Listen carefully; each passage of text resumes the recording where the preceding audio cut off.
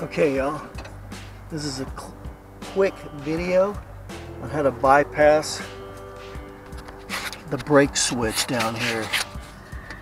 It got to be a total pain in the butt with this switch, so I clipped all the wires and I bypassed it. Now it works great. I don't have to and basically after I bypassed it, it bypassed the seat switch that's on here too. That's that little switch. You can get up off the seat and the motor won't die on you. Alright. But it just, like I said, this had come out. That little switch that the brake rides on.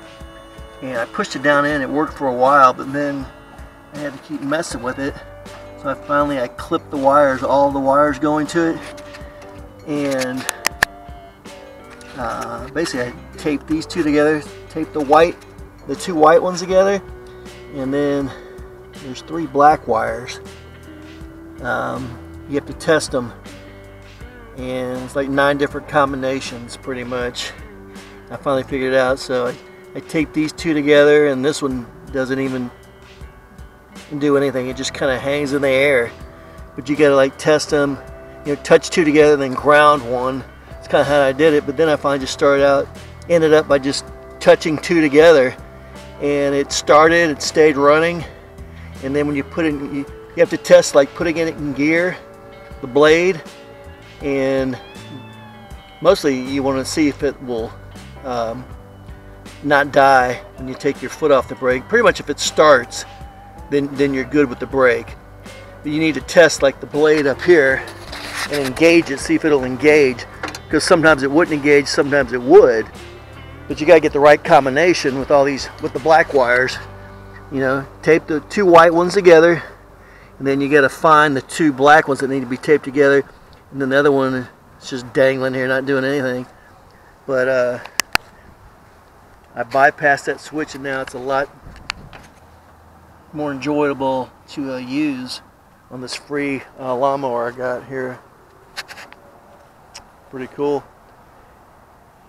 And the guy across the street saw me working on this, and here's the trailer I got with it.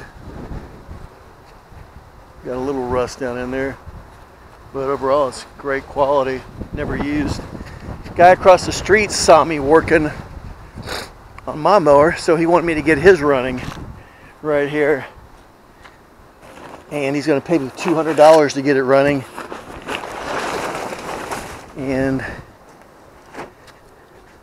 clean it up too. It's a Husqvarna.